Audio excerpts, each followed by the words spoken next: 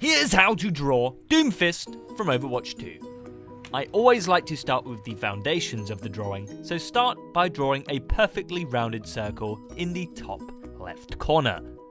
And it's starting to look like Doomfist already. Now, the drawing is in landscape here, but I find it easier for me personally to do these next steps in portrait, but that's completely up to you. The main part of the body is going to come off the bottom side of the circle if you're in landscape still, shifted towards one side, and with a little kink at the end of it.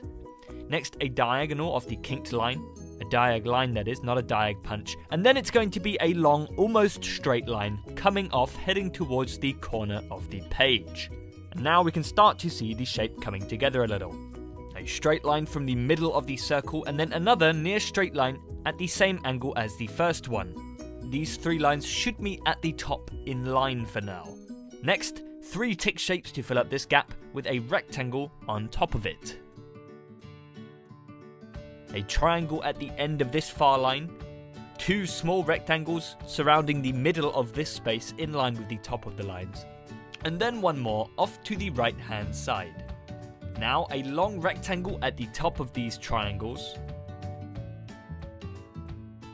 and a second rectangle on top of the other short one. Nice! Now it's really beginning to take shape here. A little arc shape out from the back with a circle at the end of it, a big long curve stretching towards the front, a little kink at the end, then a small straight line. Now connect this section back up with that circle. A line in the middle of this shape, in line with the straight line at the end, and then this is the part of the drawing that is customizable. You can put literally whatever you want in here. I'm going to put just a random assortment of trash because that's what usually goes into a bin like this. And then just some little details to really give it that trashy feeling. If you don't promote recycling, then don't add in the 3 arrows in the middle here. Then finally, some detailing on the wheel at the bottom here.